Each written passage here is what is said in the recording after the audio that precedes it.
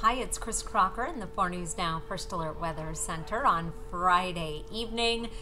And it has been a reasonably dry afternoon here in downtown Spokane. We had a little bit of rain in the morning, and then it all sunk to the south. And now we have another round of rain moving in. Here are 4 things to know about your weather. We have more rain coming in overnight.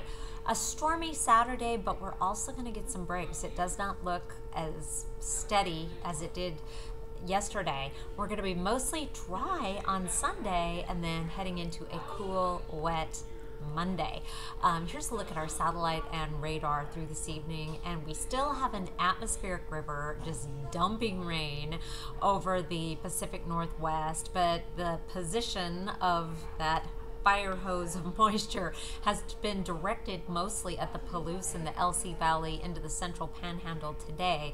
Now we're getting another round of rain that's going to be more of a direct hit for Friday evening, and it's mostly going to be rain, but would not rule out a thunderstorm. Here's a wide view on what is happening. Again, subtropical moisture feeding in on a southwesterly flow.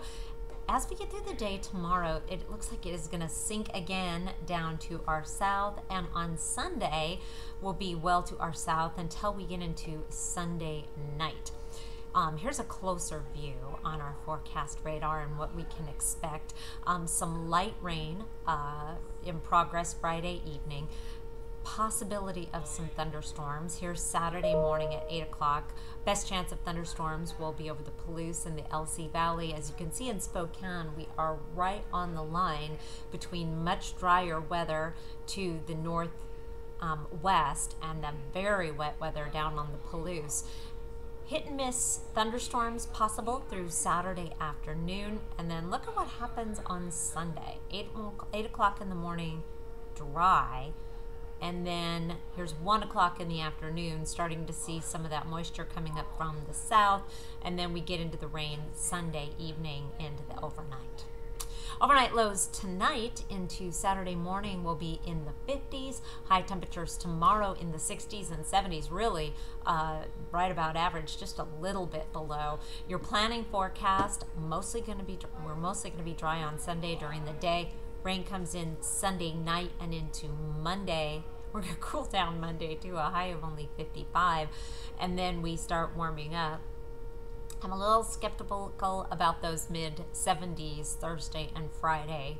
Stay tuned for those to be decreased because indications are that we may have some cooler weather during that time frame. But in the meantime, I'll put them on there just so you have something to feel optimistic about.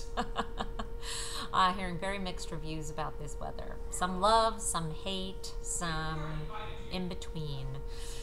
Thank you so much for watching. I will have an update later this evening when the next round of models come in, and I will additionally be here Sunday. So I hope you'll check in with me. Also, you can keep up to date on your weather 24 hours a day on KXLY.com or that fabulous 4 News Now First Alert Weather app. Thanks for watching.